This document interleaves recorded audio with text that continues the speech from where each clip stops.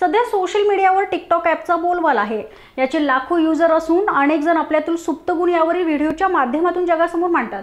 परंतु टिकटॉकवरील असाच एक व्हिडिओ वाकड पोलिसांच्या हाती लागलाय आणि तरुणाची रवानगी थेट पोलीस ठाण्यात झाली आहे। दीपक आबा दाखले असं अटक करण्यात आलेल्या तरुणाचं नाव आहे। त्याच्यावर या अगोदर देखील गुन्हा दाखल झाला असून वाढीव दिसताय राव या लावणीवर कोयता घेऊन व्हिडिओ काढणं त्याला चांगलंच महागात पडलंय।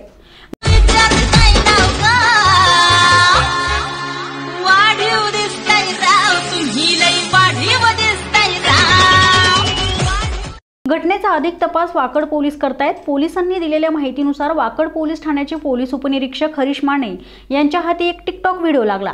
त्यात वाढीव दिसताय राव लय वाढीव दिसताय या लावणीवर आरोपी दीपक हातात कोयता घेऊन घराबाहेर पडताना पाहायला मिळालाय।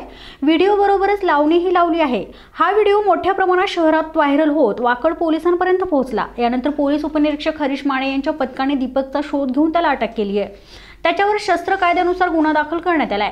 ही कामगिरी वरिष्ठ पोलीस निरीक्षक सतीश माने आणि गुन्हे पोलीस निरीक्षक ज्ञानेश्वर साबळे यांच्या मार्गदर्शनाखाली करण्यात आली आहे। कोणी जर अशा प्रकारे दहशत माजवण्याच्या उद्देशाने व्हिडिओ करत असेल तर तात्काळ पोलिसांशी संपर्क साधावा असं आवाहन वाकड पोलिसांकडून करण्यात आलंय।